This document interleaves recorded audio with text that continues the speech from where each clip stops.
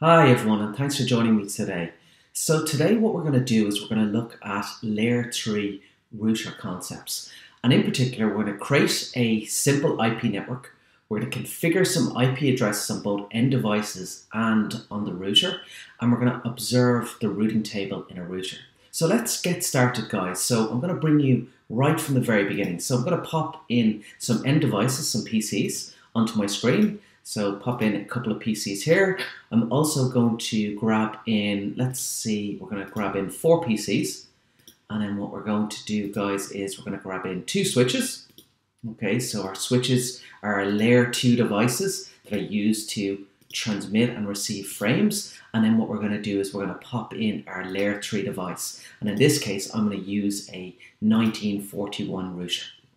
So what I now need to do is I need to connect these up. So in order to do that, I'm going to use a copper straight through cable to connect the devices. So I'm going to use fast Ethernet, that's absolutely perfect, to connect my end devices, my PCs, to the switch here.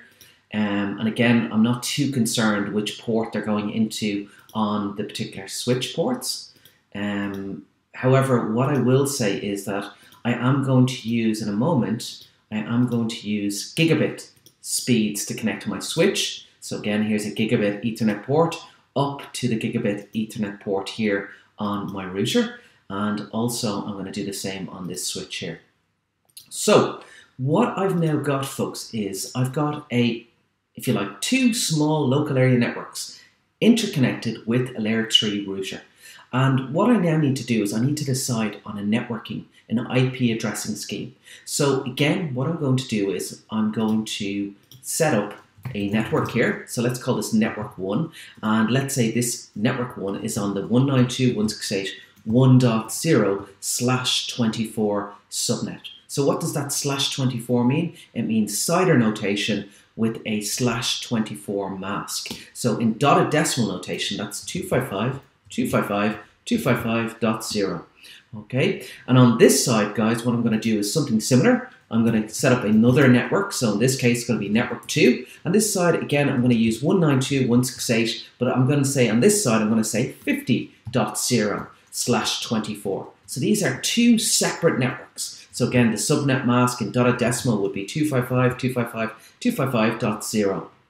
So now, guys, what we've got is we've got 2 networks, one here on the left and one here on the right. And basically what we're going to do is we're going to use this router to route between these networks. Now, what I now need to do is I need to obviously assign IP addresses now that I've got the topology or the network set up.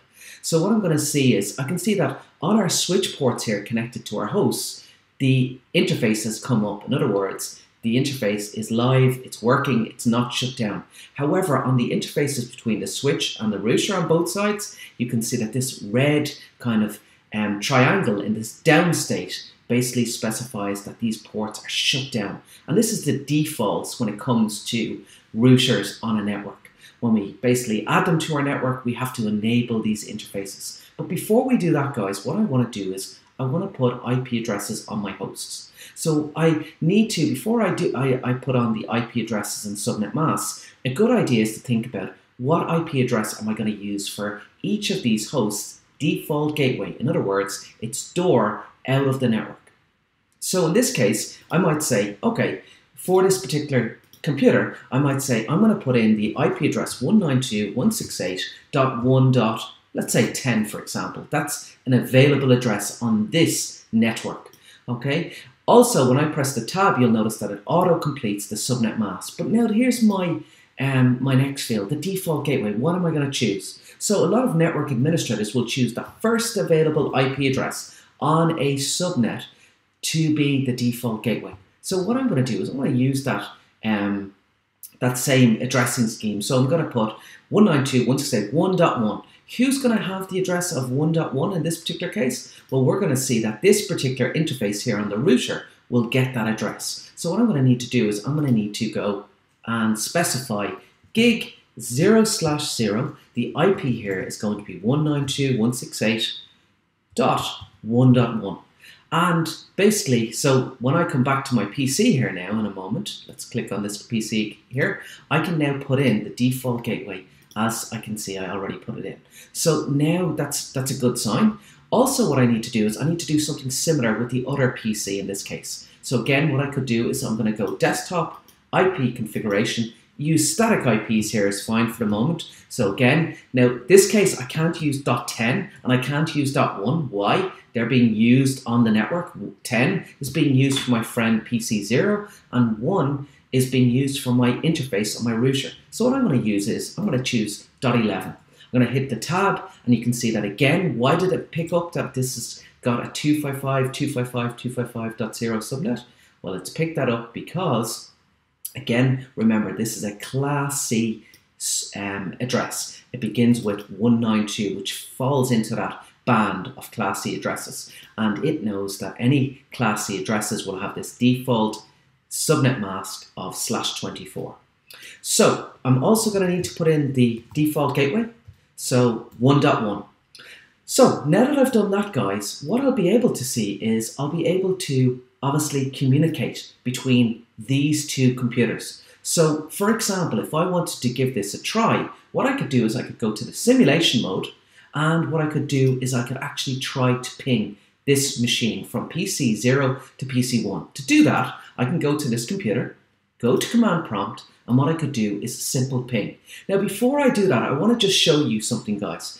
If I use the command arp-a, which basically shows me the arp or the addressing table, so this is the mappings between IP addresses and MAC addresses, what we'll see is this is empty. So at this moment in time, it doesn't know about PC1's MAC address, this layer 2 address that it needs to have in order to communicate between any two devices. So as I can see here, it's got no ARP entries found. So what I'll do now is I'll be able to ping 192.168.1.11 in this case. And what I'll see is before I can send what's called an ICMP request out of the network, it will have to first ARP for my friend PC1. Shout out to the whole network. Hello everyone, I'm looking for the MAC address for 192.168.1.11. And this will go out using what's called a broadcast. So everyone on this network, if there was more computers connected here, that broadcast would go out all ports. But the only one that should be responding to this is PC1. And what PC1 will come back and say, hey, I'm actually IP address 192.168.1.11. Here is my MAC address. And then once it has its MAC address, it'll put it into its ARP table, and then it will be able to send a message directly to PC1 using its IP addressing at layer 3 and its layer 2 information, i.e. its MAC addressing. So let's look at this process. So when I press enter, we're in simulation mode. We'll actually see this process step by step. So again, once I press enter, here it comes. We've got the ICMP message in black here, and we've got a green ARP message. So if I click on this ARP message, look what it's showing, guys. It's saying in the outbound side, it's basically saying I've got a source MAC, and that's my own computer of PC0, but then it's got a destination MAC of all zeros. So it's basically saying, hey, I don't know this target, basically MAC address at the moment, and it's going to send this out to the network. It also knows, obviously, its own IP address, its source IP, and it knows the destination IP address. That's the ping message that I'm sending. So what's going to happen with this? This is going to go out, basically a broadcast message to the switch, and the switch would send this out to all ports. Now, because there's no other ports, this one's switched off and there's no other ports, it's only going to get sent out to this other port for the time being. But if I added more, basically, ports or more computers, other computers would receive this also. But the only one that's going to respond is going to be our friend PC1. So our friend PC1, what will it do? It will send back an ARP response to basically say, hey, you were looking for my MAC address, I'm going to send it to you. So if I close that window and look at basically this envelope, what we'll actually see is we'll see the MAC address coming back. So in this case, we'll see, oh, the source MAC address that you can see is coming from CEE6. Okay, so that's PC1's MAC address of its network interface card. So once this comes back, this CEE6, what will happen is the PC will go, oh, thank you very much.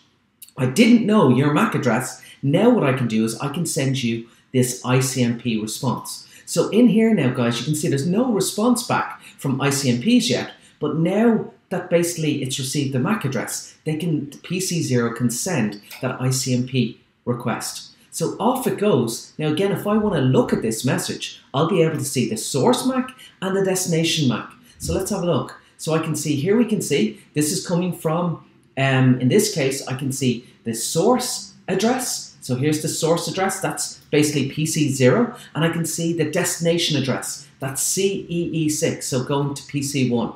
So this shows us that we've learned the information now. This is the layer 2 information. What protocol is this? This is using the Ethernet protocol, okay, at layer 2.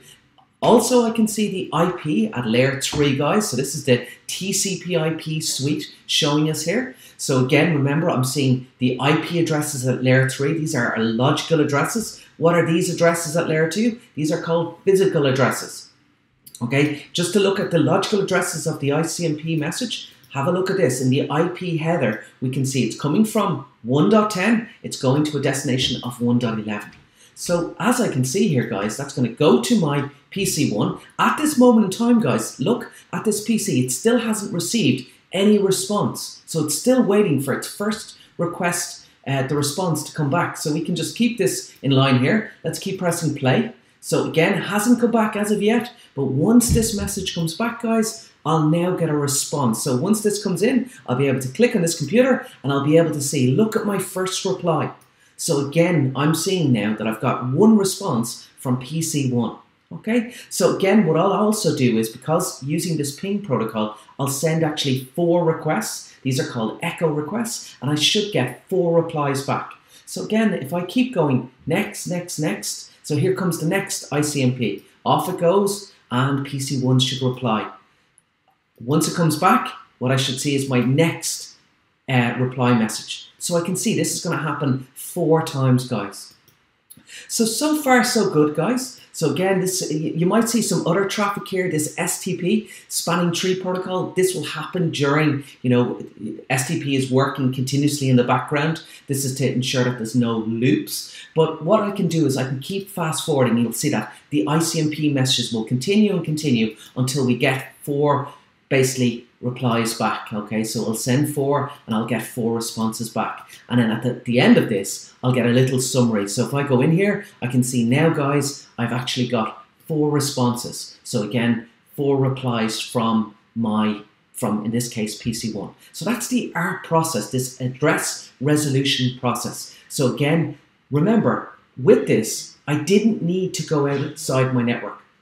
My computer knew that this computer was basically on the same network as me. How did it know? Because when it went to send a ping, it said, oh, are you on the 192.168.1 network? And the answer to that question was, yes, it was. So the only thing it needed to do then was, it needed to say, hey, give me your MAC address. Once it had the MAC address, what can it say? It can say, oh, great, now I can send directly ping messages to you.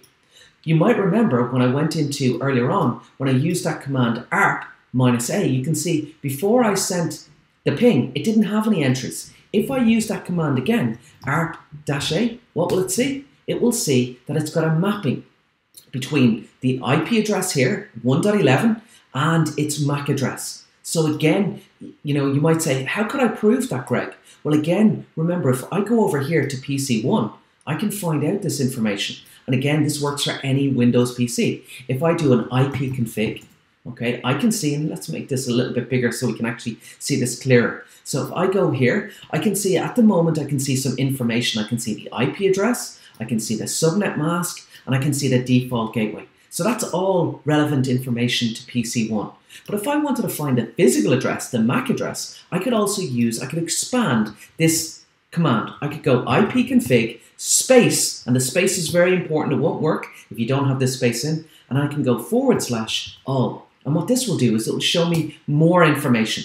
And the more information that I'm interested in this particular case is I'm looking to see the physical address. So have a look. This is the physical address or the MAC address of this particular PC, in this case PC1. And you see it ends in CEE6. And again, that relates back to my PC0. Again, have a look at that. The mapping there between the IP address and the MAC address. So again, I use that ARP process to find this out. So what we're going to do here, guys, is we're going to stop at this point. So at this point, I've set up a simple network. I've configured my IP addresses on just this LAN here. I've shown this internal or this local area networking working now at this stage so that PC 0 can ping PC 1. It did that using this ARP process. What I'm going to do is I'm going to come back in our second part and I'm going to configure, if you like, the router, and I'm also going to configure this LAN 2 or this network 2 to have IP addresses. And what we'll see is we'll see the communication going across the network to these other computers. Okay, thanks for joining me, guys, and hopefully see you in the next video. Thanks, guys.